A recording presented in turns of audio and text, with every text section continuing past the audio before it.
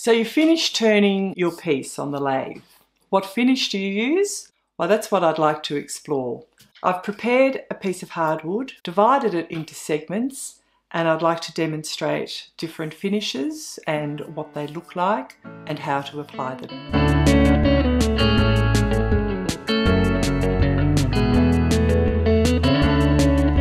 When I started wood turning, I was recommended to use the U Beaut products, Tripoli Ultra Shine, along with the Glow, and they gave a fantastic finish. And to be honest, I've been using them ever since, but I've also expanded my repertoire of the U Beaut finishes as well. U Beaut are an Australian product, as you could probably tell by the name U Beaut.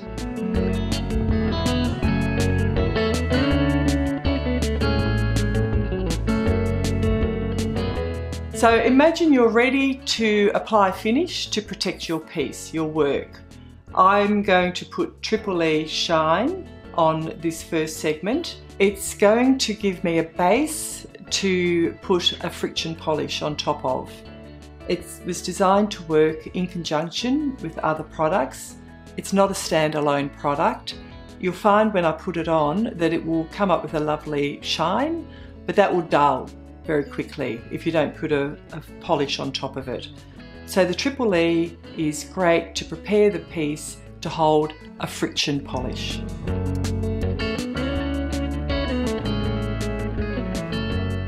A lot of the U Beaut products are friction polishes. That means that they're going to require friction to harden. When you apply the product to the rag, you need to wipe it on the piece, and when the lathe is turned on, you need to make sure that you don't stop moving that piece. So you need constant heavy pressure.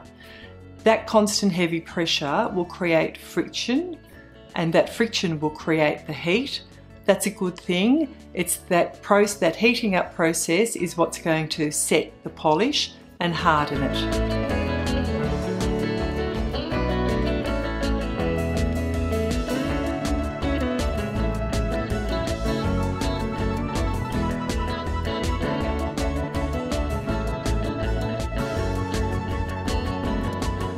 Now that I've applied the Tripoli wax paste to the piece, it's ready to have the friction polish put on top. This U Beaut product is Shellawax Glow, and it has got a bit of shellac in it. To apply the glow, don't put too much. If you put too much, it will streak and blob, and then you basically have to cut it back and start again. So put a little bit on the paper towel. I like to just spread it out on the towel a bit, and by hand we're going to apply it to the piece like we did with the Tripoli. Then we're going to turn the lathe on, and towards the end of the process we're going to turn the lathe up. You need to work fairly quickly with flow. You need to keep moving the wad of paper towel or cloth around, otherwise it will start to grab or pull. Now, in order for this to set, we're going to turn the lathe up to a fairly high speed, and we're going to put constant heavy pressure on, and we're going to feel it heating up. It's the heating up process that will set the polish. I'm going to turn it up, and it's going to start heating up. It's already hot. It's quite hot now. There.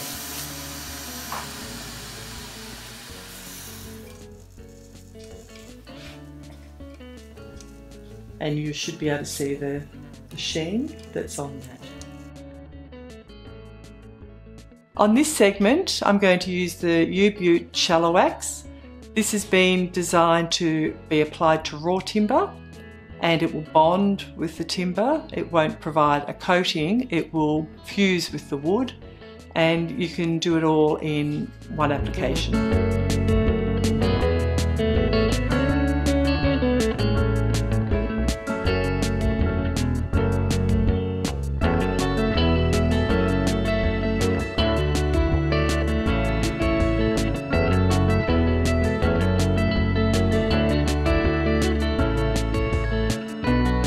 This segment I experimented with Tripoli and then applied the Shellawax over it, and it's given a lovely sheen, but it's also provided a coating.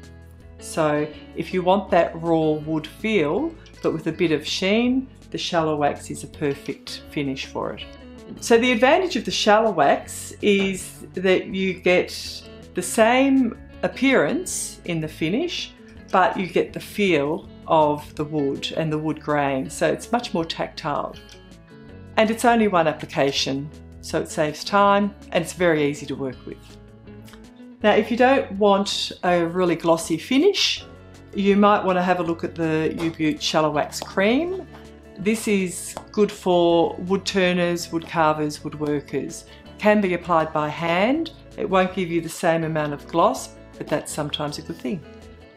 The next U Beaut product that we're going to use is it's the Shit Hot Wax Stick, only in Australia. This we're going to apply directly onto the piece while the lathe is running. I've already put a base of Tripoli and we'll put the Shit Hot Wax Stick on top of that.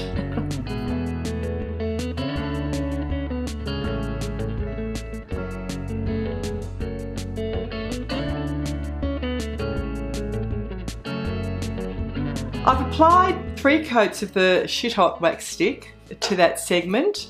It's come up a treat, it's got a nice sheen to it. I can feel the timber through it. It's got a bit of a waxy feel, obviously.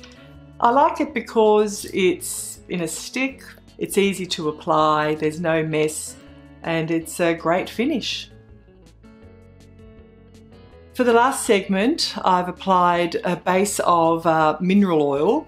It's the food safe mineral oil. A lot of people are looking for something to finish their bowls with, etc. And this will soak into the wood, into raw timber. The idea is to let it sit overnight if you can, and then apply a couple of coats of wax, buffing in between. Allow the wax also to dry, give it probably 10 to 15 minutes to dry, come back and buff it, and you can just keep adding layers on. Why the wax? Because the mineral oil soaks into the wood, and if you want a sheen or a luster, the wax will give you that. The next U Beaut product I'm going to use is white shellac, and I have just quickly modified a bowl that I'm working on to illustrate how this is applied. If you're using a blonde wood or a pale wood, it won't discolour the wood any more than that wet look will. So it's terrific when you're working with pale woods.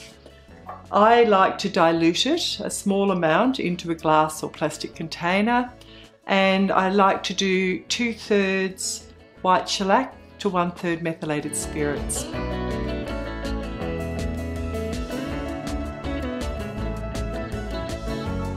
I've sanded the front of the bowl to 400.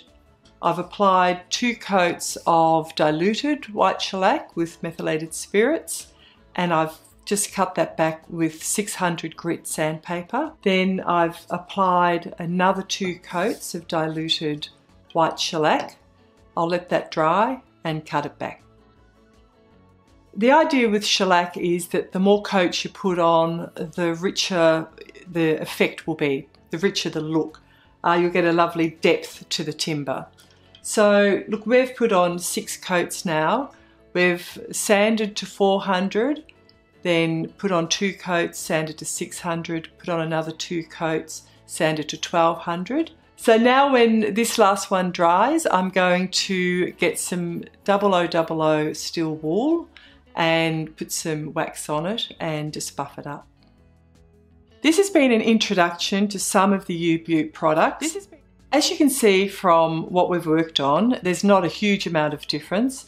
It probably all comes down to application, texture, and gloss. If you'd like any more information, click on the links below. Don't forget to subscribe. I'm Tracey Malady, and thanks for watching.